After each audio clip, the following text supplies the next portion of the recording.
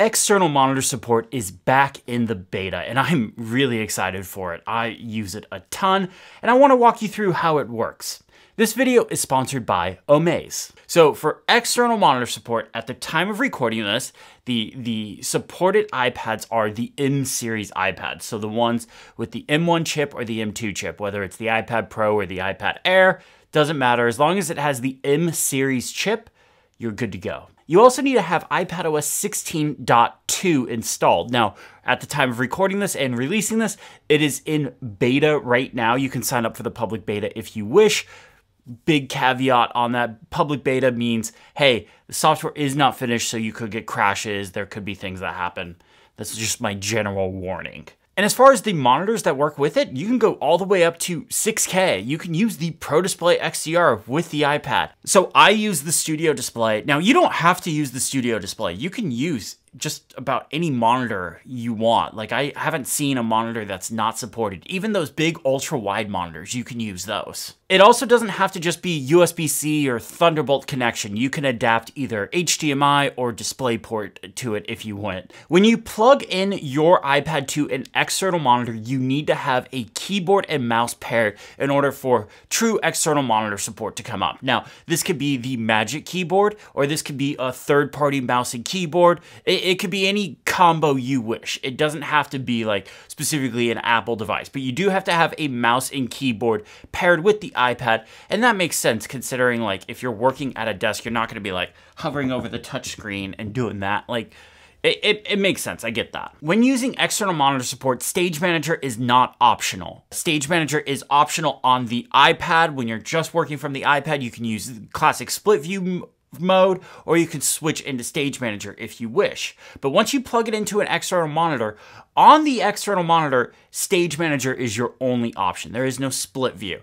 Now, that being said, you can keep Stage Manager off on your iPad when plugged into an external monitor. So that way, on the external monitor, you have Stage Manager, but on the iPad, you have split view.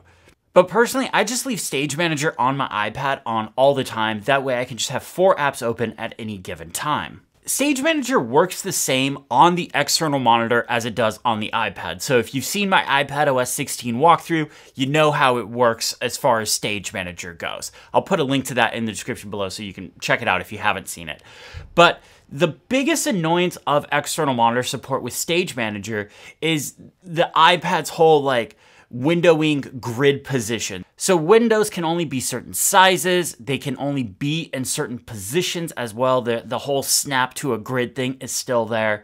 Honestly, it's really annoying on an external monitor because you have this really big canvas, but it feels like you only have a few active areas that you can actually work. I mean, obviously you can make an app full screen or take up as much of the screen as you want, but it's those predetermined points. And when you drag a window, it's to set points. And I really wish Apple would get rid of that on Stage Manager altogether.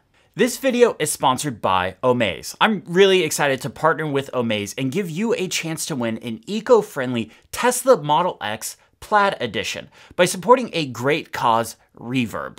Omaze launched with a mission to transform charitable giving. To date, they have raised over $150 million for charity, and their long-term goal is to raise $1 billion yearly for charity. That's awesome.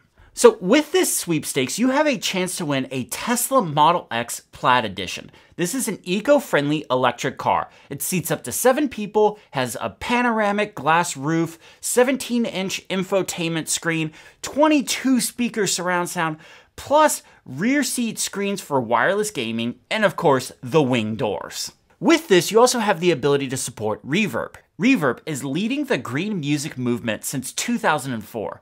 Reverb partners with artists, festivals, venues to reduce their environmental footprint.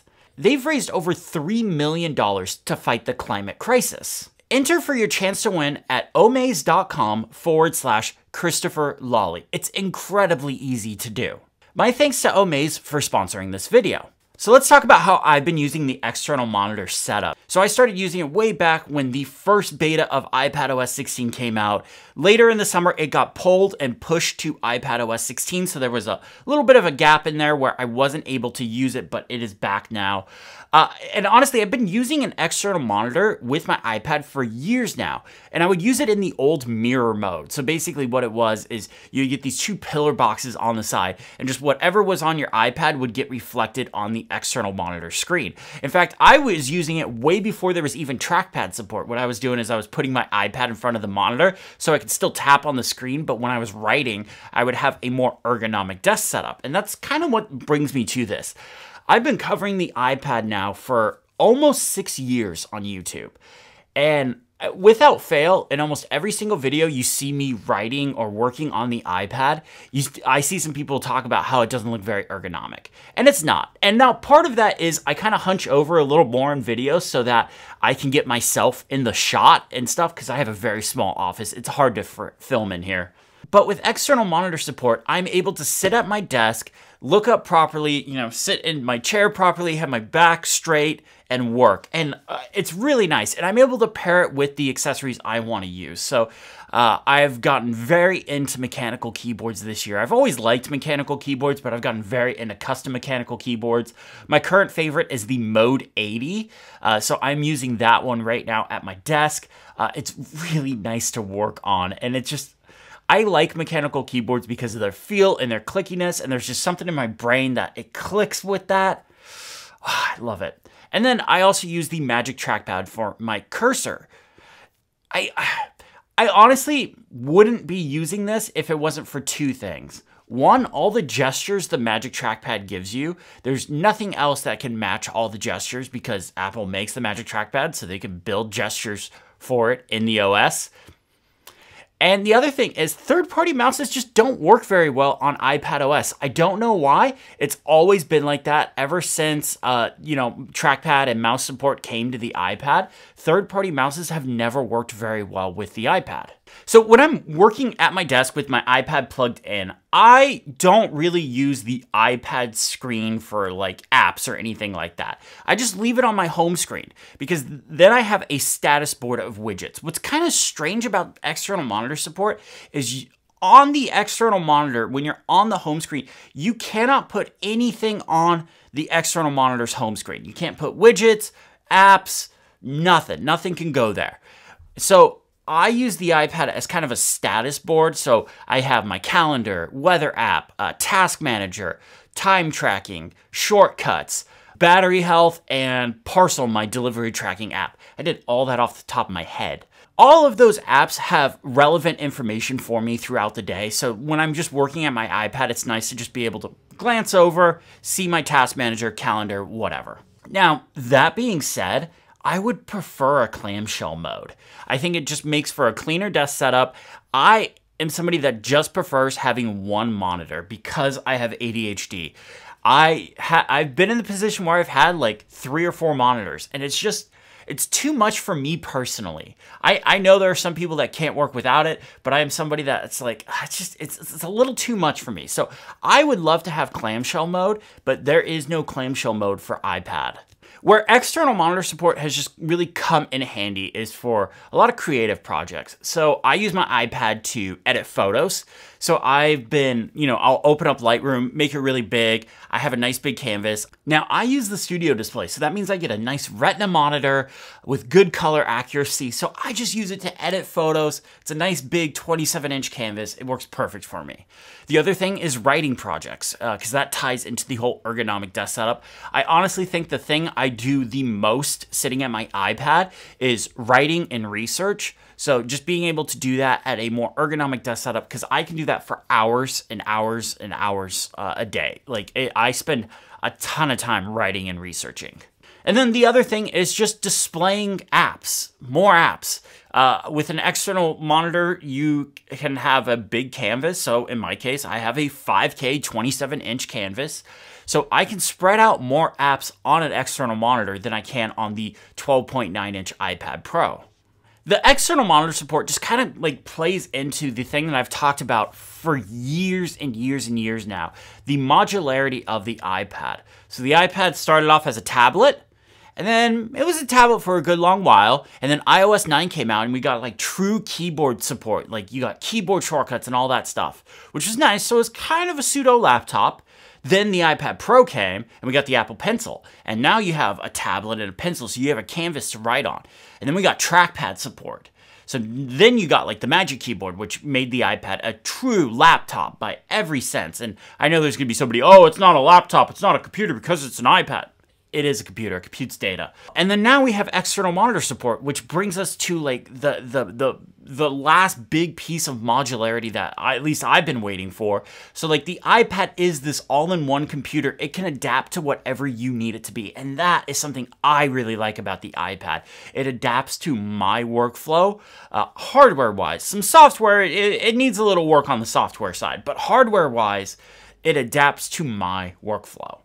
So there's some hardware I've been using with this to kind of make external monitor support work a little better. I should already have put out the video on the Lab 22 Infinity Adjust iPad stand, but I've been using this iPad stand next to my monitor. I've been putting my iPad up there so that way I can have my iPad at a good height so I can see all those widgets. If you want a more traditional iPad stand, something that doesn't adjust a bunch, you can look at something like the Mag Float. I've talked about that one a bunch on here. That one works really well at propping your iPad up at a good height. It magnetically attaches, so that's good. Then there's also like one of my all-time channel favorite products, the Lamicall laptop stand. It's not expensive. It's fairly cheap for what it is. It's adjustable. It's height, tilt, and rotate adjustable. And it's really meant for a laptop. So you're going to need something like the Magic Keyboard to put it on so you can get a laptop stand to kind of prop it up. OWC's Thunderbolt hub. Now, really, you could just use about any USB or Thunderbolt hub. This is just the one that I have. If you need to get more ports, this is a great way to do it. There's a bunch of different options. What's nice about this one is it gives you 3 extra Thunderbolt ports, Ethernet, 3 USB-A ports, USB 2.0, SD card, headphone jack, and then the USB-C port on the front, or Thunderbolt port on the front, that goes to your computer. There's a ton of different options like these out there. This is the one I own. I really like what they did with this, but if you just need more ports when working on an external monitor, there are options out there like this. Now, one thing I do find extremely weird about external monitor support, especially considering the timing of everything, you cannot use third-party or external webcam on the iPad when using external monitor support. So even on the studio display, the monitor Apple makes, I can't use the webcam on that with my iPad. I find that to be a very interesting choice. So that means if I am having a video call, I can't be looking at my external monitor because that means somebody's going to be seeing me from the side and it's going to look like I'm not paying attention to them. So I have to turn and look at my iPad and stuff like that. It's rather annoying. What I find interesting is in iPad OS 16, we got driver kit now. So there really shouldn't be much of a reason not to support webcams, especially the Studio Displays webcam on the iPad. Now that being said, I know most web cameras are worse than the front-facing camera of the iPad, including the Studio Display. Like the front-facing camera of the iPad is better than the Studio Display's webcam. But it's more about convenience and like, hey, I'm looking at the external monitor, so I want that to be the webcam that's being used, so it looks like I'm paying attention to the call and I'm talking to the person and I'm not ignoring them because I'm looking at my external monitor and my webcam's over here. So there are some improvements I would like to see. Obviously, the webcam thing is one of them. Freely movable and resizable windows is the other big one. I talked about that in my iPad OS 16 walkthrough.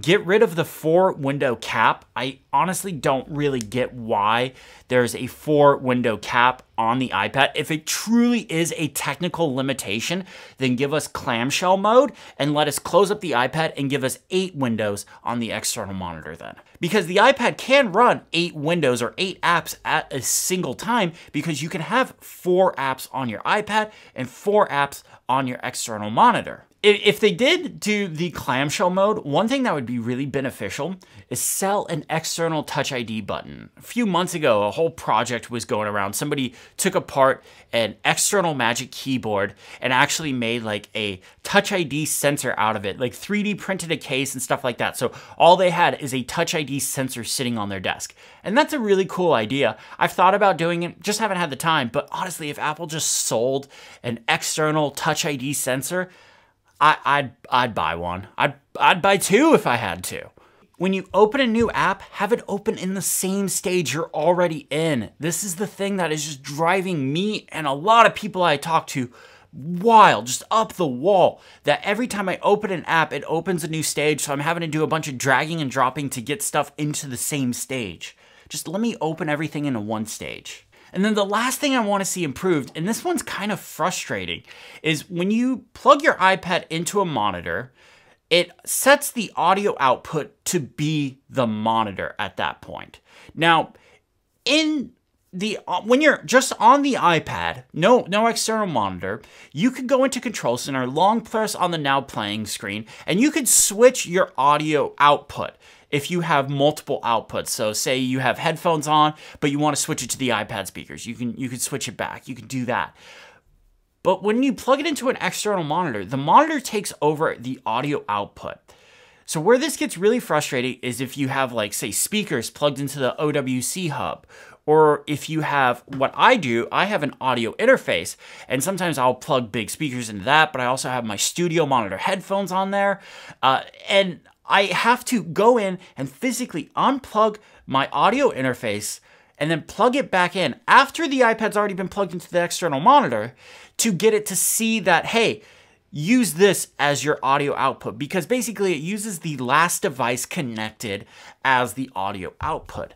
Super frustrating. Now, that being said, if you're just using Bluetooth headphones, AirPods, whatever, you can still go into Control Center, the audio output option, and change them to AirPods if you want. That still works. But if you have, like, desk-mounted speakers, you're probably going to have some issues unless they're plugged directly into your monitor. So that's it for my external monitor video. Let me know what you guys think of external monitor support in the comments below. My thanks to Omaze for sponsoring this video. Be sure to go to omaze.com/Christopher Lawley. Thank you all so much for watching. If you liked the video, hit the thumbs up button, subscribe if you haven't already, and have a great day.